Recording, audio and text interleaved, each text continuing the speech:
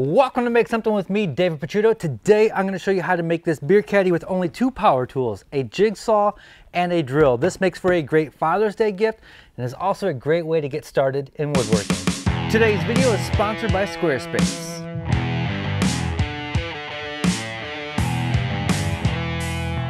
You guys remember Eric, the old cameraman, before Dan was here? There's one thing I want to fix. Wait, let me just fix it. It's right there. Oh, shit! All right, hang on. I got it. Wait, I think it's okay. He left to be a producer for a local TV station. My name's Eric. And recently he asked me to make a beer tote for his television show. On this episode of 419 by Design, we'll pull out some scraps from the woodpile and make this cool flag. All that and more on this episode of 419 by Design. So today we are going to make a simple beer tote, which could be a great Father's Day gift with only a jigsaw and a drill. You don't need a lot of tools for this. It's a really simple and easy project, no complicated joinery, and we're just using some simple 1/2-inch plywood from the home center. First thing we need to do is draw in our 4 pieces, and then we're going to cut it out with the jigsaw. Here is a great tip. Get some 2-inch thick foam insulation from your home center and set that on your work surface, and you can set your piece of plywood on top of that. And now you won't cut into your work surface. You don't have to worry about it hanging over the side of your bench. This is a great way to get a nice clean cut. I am going to cut just outside the line, but as close to the line as I can, so I can then stand down to that line and get a nice clean line. Nice and slow. Take your time, don't rush it. Let the jigsaw pull its way through, don't force it.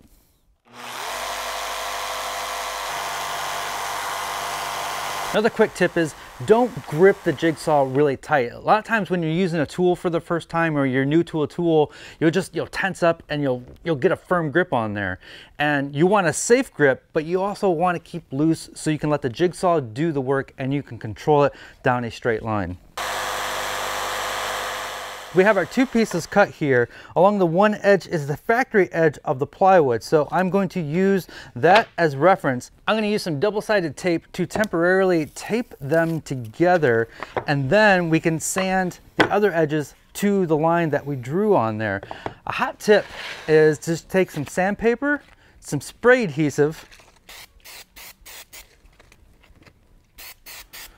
and adhere that to a sheet of plywood that's nice and flat. And then we can take our board and sand down to the line.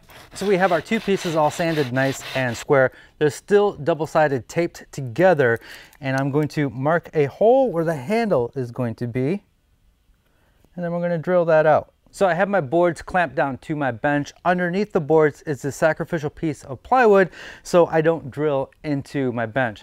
I have a 5/8-inch Forstner bit in my drill. This is kind of a big hole to drill by hand, so just take your time, let the bit do the work.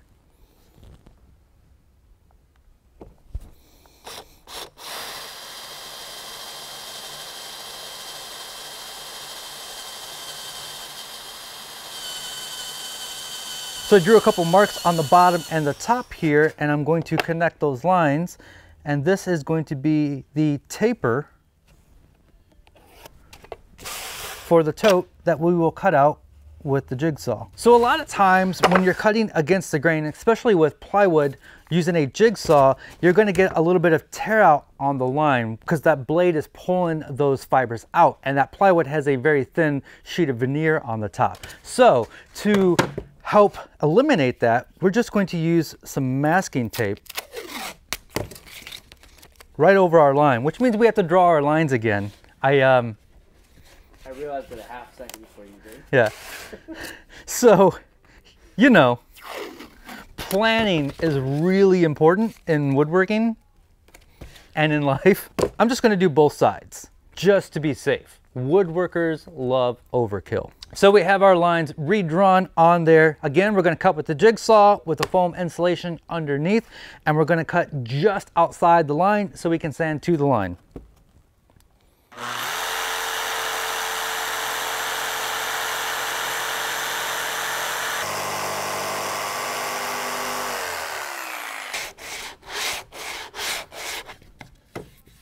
Get that all cut and sanded. We can remove our tape.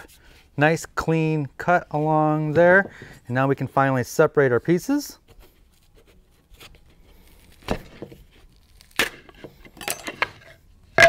So now we just need to cut the front and back, again with the plywood and the jigsaw.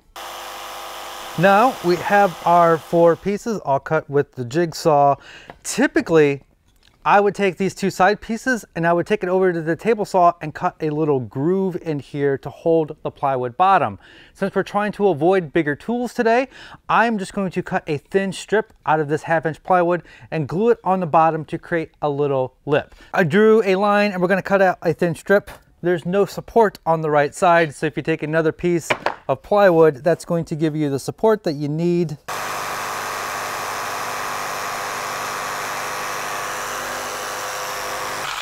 So now we have a nice little thin strip. I'm not even going to worry about sanding this.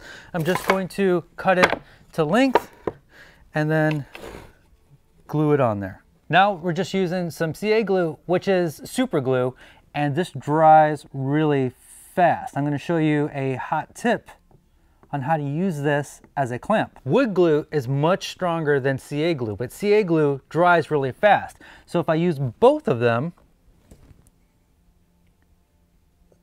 I'll get a strong and fast joint. Just glue that on there like so.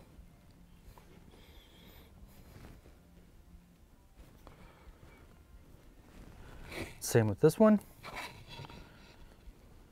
The wood glue will take about an hour to dry, but that CA glue will set in about 5 minutes. So we have that little lip in there. Now we're going to glue on the 2 sides like so. And same thing, I'm going to use the CA glue and the wood glue trick so it dries fast, but we're also going to clamp it together with some tape. We want this joint to be a little bit stronger, so we're going to use the tape as a clamp and let that dry just a little bit longer because we have to drill in some reinforcement holes in a little bit, and we want that joint to be nice and solid.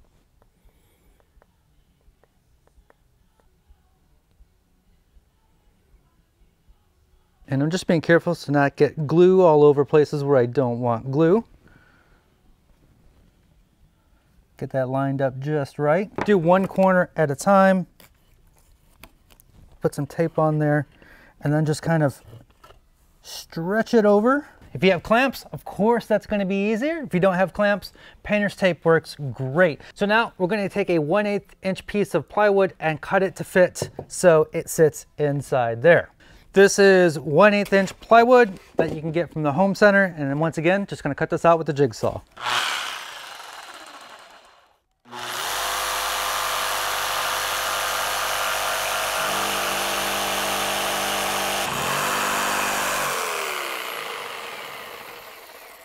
And this should drop right in. If it's a little too big, you can sand it. So I'm just going to glue that in place by putting a little bit of glue on that lip. So a little bit in there, and then we'll just drop this into place. I've already made a mistake. Typically, when I glue this whole assembly together, I want to have the handle in there. This dowel from the home center will actually slide in through there without any issues because it's a little bit smaller than the hole. So I won't have a problem gluing this in. Sometimes the dowel is going to be the exact size of the hole and you're not going to be able to pound that in there. So maybe you could sand that in there or do it properly by gluing it in when you do all of this. I'm going to stick this in there, mark my line, and then cut this.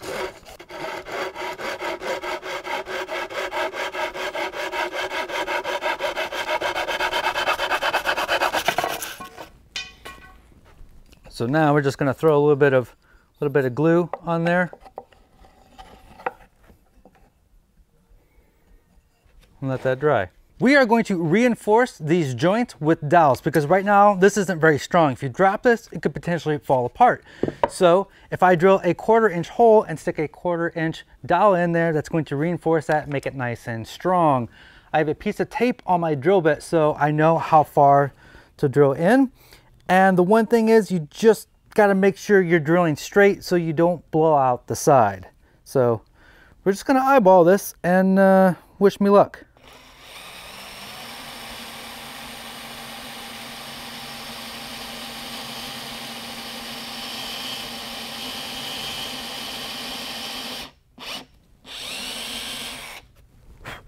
And we'll do that 7 more times.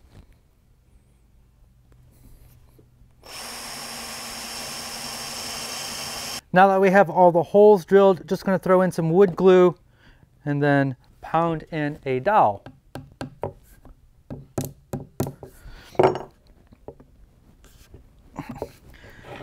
And this is a flush trim saw that you can also get from the home center, and we'll just cut that off.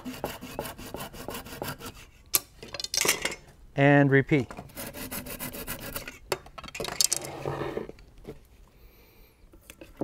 Now we can go ahead and take our tape off.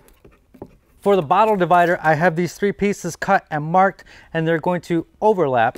So I'm going to take my jigsaw and remove this area right here. Just remember to keep your hands out of the way. If it doesn't feel safe, it's probably not safe. Clamp this down if you have to. Getting the tight radius is a little difficult. I'm going to show you an easy way to take care of that.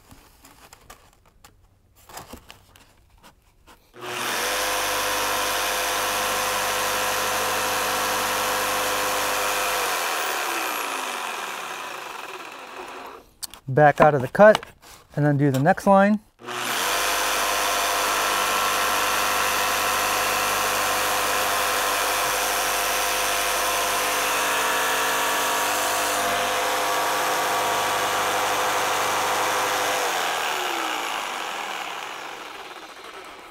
So we went in at an angle, we can remove that piece. Now we can just kind of nibble away at this until that is gone.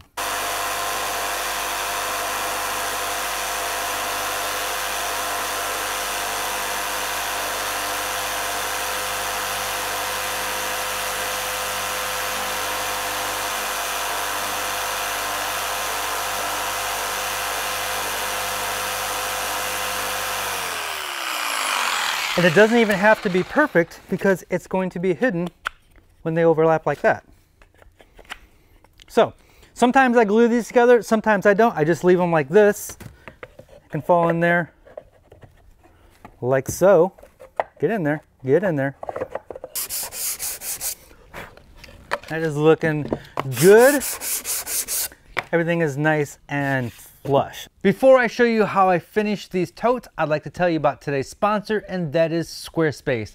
If you are like me, when you got started in woodworking, you quickly realize it's a very expensive hobby, and one way to offset those costs is to sell the things that you make, either at craft shows or online, which is exactly what I did.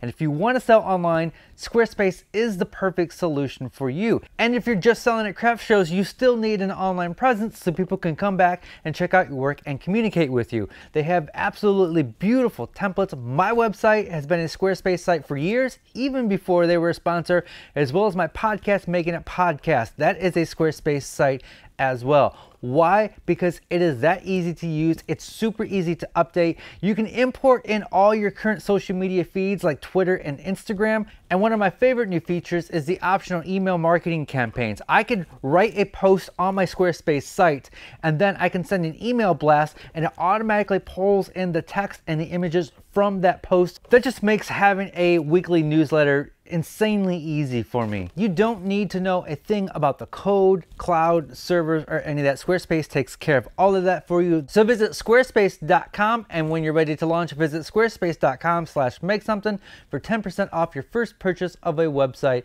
or domain. Then the last thing we need to do is put a coat of finish on there. I'm just using the Wipe On Minwax Poly. It's really easy to use. You just wipe it on and then you wipe it off. This is probably going to take 2 or 3 coats. You need to let it sit a few hours between each coat, but it's pretty flawless. So the last thing we want to do is pre-drill and screw in a little bottle opener on there. There is our little tote. If you're going to put ice in there, I would get a 2-part epoxy and coat the inside. That's going to make it waterproof, and then as the ice melts, it's not going to leak through or even seep into the wood and ruin that. I personally have never done that, but that's an option. We only use 2 power tools for this, a jigsaw and a drill. You got to make sure you get the right blade for the jigsaw. You want one that is for wood. for fine cuts to give you a nice clean cut on there. Both of these tools are fairly inexpensive and a great way to get started into woodworking. As you upgrade, things get much easier and faster. To cut this on a table saw and a bandsaw speeds up the time. Get a random orbit sander, this only takes like a minute to sand down. A great way to dive into woodworking, fairly inexpensive, all materials that you can get from your home center. So that wraps it up. If you want to see Eric's episode, I will have a link down below in the description so you can go watch that. Eric, I miss having you in the shop. Thank you for recommending Dan as your replacement. Both very fine fellows. Dan, grab your beer. Good day, Dan. Good day. As always, be safe, have fun, stay passionate, and make something.